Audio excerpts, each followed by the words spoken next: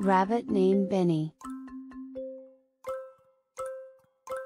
Once upon a time, in a magical forest, there lived a curious little rabbit named Benny.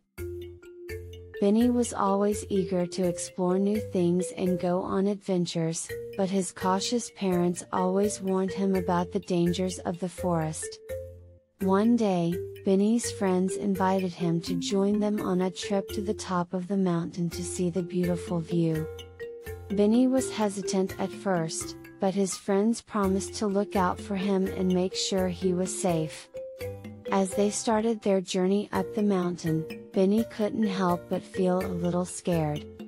The path was steep and rocky, and he had never been so high up before. But he didn't want to disappoint his friends, so he kept going.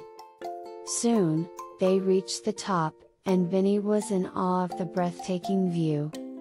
He had never seen anything so beautiful. His friends were right, it was definitely worth the climb. But as they started to make their way down, a sudden gust of wind blew Benny off the path and into a thorn bush. He was scared and hurt, and he didn't know what to do. Luckily, his friends were there to help him. They gently pulled him out of the bush and bandaged his wounds. They also reminded him that it's okay to be scared sometimes, and that it's important to listen to your instincts and ask for help when you need it.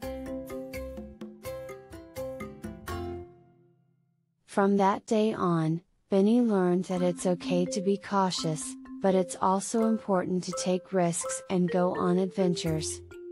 With his friends by his side, he knew he could face any challenge that came his way. And so, they continued to explore the magical forest together, one adventure at a time.